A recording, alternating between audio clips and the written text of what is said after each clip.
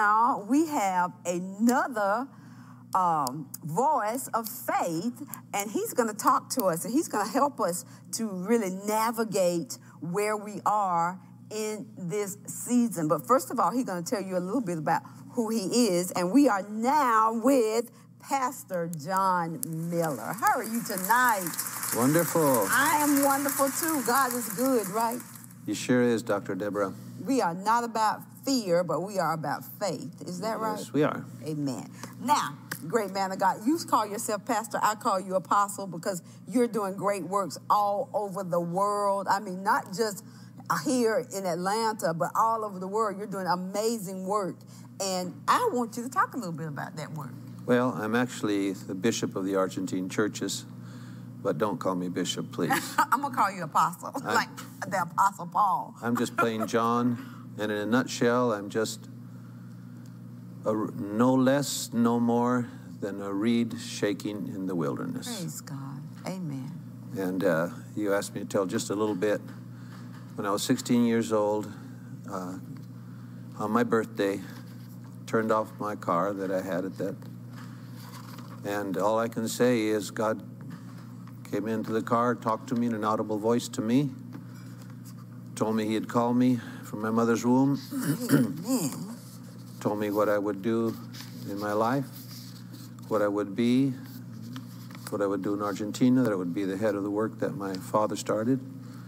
And I've had the privilege and decades and decades of missionary work to have been in 12 revivals and moves of God. Praise God. Hallelujah. And I've truly been privileged.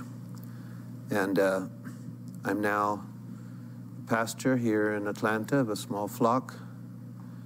And in Argentina, we've built several dozen churches, yes, and Bible schools, a seminary, 7 radio stations, and it keeps me quite busy. Yes. And now I travel quite a bit, apart from pastoring, ministering conferences, and over 100,000 miles a year.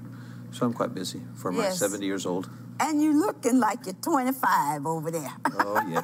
God is good, isn't he? Now, I know that, I wish we had an hour with you because you have so much to talk about. You've done so many things, seen so many things happen for the kingdom. But we're going to talk a little bit about this season, what we're going through right now in this season. So, well, that's what I want to talk about, too. Yeah. So we're on the same page here. What's going on here in the States and in the world? I'm here for the second time because of what happened exactly 8 months ago. July 14th is when there was a call for God's people to go and read the scriptures in Georgia in 159 counties. It also was done in several states and in several places in the world. Right. And there we began to read the scriptures. And the reason why it was July 14, because of 2 Chronicles 7:14. And that's why they were there, to tell God's people, and I'll read it for you. It says, if my people, which are called by my name, shall humble themselves and pray, and seek my face, turn from their wicked ways, then I will hear from heaven, I will forgive their sin, and will heal their land. But the verse before that, 13, says, if I send pestilence among my people. And I think God heard that desire, those people that went. When I went with my son, and I got there 7:10, waiting for 7:14 to start. There I met the only couple that was there, which was the manager of the station here, and we got to meet and get into a relationship, and that's why I'm here. 8 months ago, something was conceived. My God. And there's a baby about to be born. Jesus. And, but we've always thought, revival. God seeks repentance.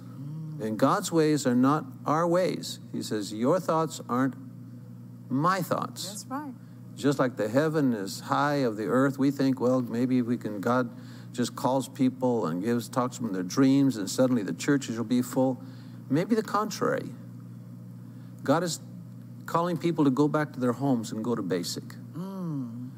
Not church, singing, listening to others, worship God. But go down to basics, what the church always was. Yes. In a living room, in your home, to read your Bible, Yes. to meet with God, to repent, to pray, to return to a relationship with God. And I've been, like I said, in 12 revivals and moves of God, but each one of them have come after a gestation of the worst time that I don't want to go through in my life and the country has gone through. We've gone through terrorism. We've gone through war. We've gone through young people snatched from their homes, from bus stops, killed and thrown from airplanes over the ocean. We've gone through pain. We've gone through financial collapse like probably the Depression is the closest this country ever gone through that. Yes, yes. And that is what turns people's hearts towards God. We don't suddenly one day decide, oh, I'm so rich, I have so much going on, I got a car, I got a house, I got things to do, I'm so busy, but I'm going to now give my life to God. It doesn't work that way. And so something is being born. And when something's born, it's bloody, it's messy. My God, yes. And that's what's going to happen. You're going to see deaths, you're going to see pain, you're going to see people out of jobs, you're going to see problems, but that's going to turn God's people back to Him. Yes, yes, yes. Away from complacency and into what God wants them to do. My God, yes, yes, you're right. So, so you're thinking that this is the punishment from God. So why is God punishing? Why do you feel like God is punishing? Well, Jesus told us in Matthew 24, He said, in His day, the day of His coming, when things are getting ready, all these things are going to happen. Among them are going to be pestilences and all sorts of things. It's very interesting if you want to go to see David Wilkerson. In 1974, God showed him a vision, which is like reading the newspaper of all these years of what was going to happen. And Martin Luther said this. He lived in the 1500s during the bubonic plague that killed over 50 million people. My God. In Europe. And that wasn't a big one. There was 500 million in the 13th century. So, but anyway, he's the father, Martin Luther's the father of the Protestant church, which all churches derive from. Yes, yes. And he said, by God's decree, the enemy has sent us poisoned meat. So he said, it's God's decree. It's not people, it's not, God has decreed. And my father used to say, he was a man of God. He was one that brought revival to Argentina.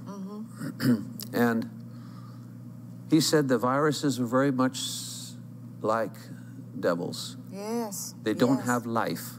That's right. They need a host to live. They need to be in us to live, in our thoughts, for them to be relevant in our life. That's right. And the fact that those viruses, they come and they start working silently. That's what sin does. Yeah.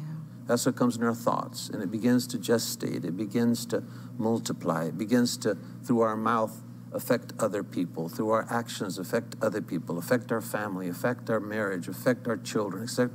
And that virus works and works and works and works and works, infecting as many as it can. Yes. And we don't think we're sick. Everything's going all right. Yeah. And then suddenly, when he's done his devastating job, then he shows what he really is. Yes, right. And then he comes to destroy us.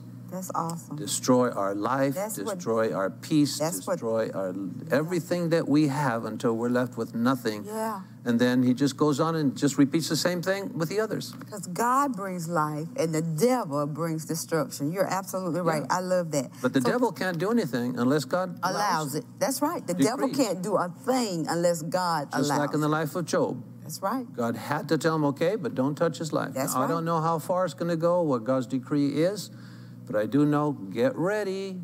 Yeah. And not only stock up food. We better stock up on Jesus. That's what we Yes, better sir. stock up on. But okay, so you talked You about asked- the you asked devil's if poison. God was punishing the world. Yes, God is punishing the world, punishing evil. He's always done that. But God's people aren't supposed to be a part of that. We're not supposed to be a part of the world. That's right. Jesus said, you're not of this world. And Christians are becoming so complacent, so caught up in the world, that it's like, in the old times, they used to spank their kids, and if you came to stop it, you got spanked. Yeah. So if we're in the world, we're going to get it too. So he's coming, whatever's evil, if we're in sin and we're living in sin, you're not part of God. You're part of the world. And he's coming to punish the evil in the world. So repent. He said, if you repent, you turn, That's right. you come on. I'm waiting for you. I'm going to protect you. You're going to be with me, like in Psalm 91. So, we have to be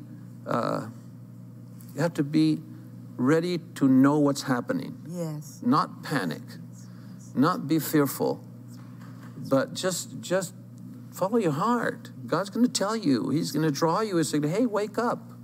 He's going to shake the fathers. He's going to shake the new generation. This is what's happening. It's a special year, a year that I haven't seen, and I've been expecting this time. Because God, not over here, all over the world, he's going to awaken young people that are his people. He's going to draw them out of their sins, the world, wherever they are, and start a new work. This baby's going to be beautiful. Amen. God is good.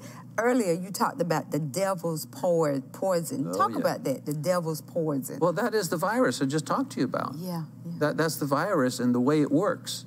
It's always been. If you look in people's lives and maybe in our own lives, you see how the devil does it. He puts a thought, you repeat that thought, that offends somebody, that brings that offense inside of them. Now they're offended, and they have to forgive. But I don't want to forgive. I'm offended. And so that virus is inside. It starts growing. It starts multiplying. Then you talk to somebody else. You know what that person told me? Oh, I wish something happens to him because he said this to me. How can he? What do you think? And there it goes. He spreads it to another. And with multimedia, that becomes viral. Oh, yes. It doesn't reach one person. It doesn't reach 10. It reaches wherever your Twitter goes, wherever TikTok, wherever Instagram, wherever you spread it. It's true. And it's the book of Revelations. The book of Revelations lets Revelations us know. and Ezekiel and Daniel, and it's all there. Yeah, it's there. But we just don't think it applies to us. It'll be maybe some other time, some other generation. Not now, so get ready. And so sad that the world and so many Christians have become just one thing. You're right. Now, we're separate. running all out of Be time, separate. but I want you to make sure that you tell people how to contact you to get you into their conferences and all those things. But how do they get to your church? I don't want you to come to my church. I want you to come to God's church. Amen. I want you to go on your knees, get your Bible, go back to the basics. That's good. Because that's what Psalm 91, that has been a comfort always for everybody. In the secret place of the Most High. Seek that place, and he says, 1,000 shall fall by your side, 10,000, and it won't harm you. There was a man of God, John Lake. John Lake, yeah. The bacteria and viruses would die when they touched his hand. And not because he got alcohol. Because he but had because Jesus. you're protected. That's you're right. protected. You're protected. That's right. So that's my message. Don't panic, because John said he says there, the perfect love casts out fear, because fear has torment. Yes, it does. When you begin to panic and be scared and all that, that's fear. Yeah. And love casts that out. And Paul said, the three things remain: faith, hope, and love. That's and right. love is the greatest. That's right. Why is that? Because if you have hope, that's empty. A lot of people have hope. Yeah. But if you have faith, faith begets hope. If you have faith, then you'll have hope. But to have faith, faith is begotten by love. That's right. So if you love, you will have faith. If you have faith, you won't panic. that perfect love, you'll have hope, and you won't Amen. be troubled by Well, the virus. thank you so much for coming. Thank you for sharing.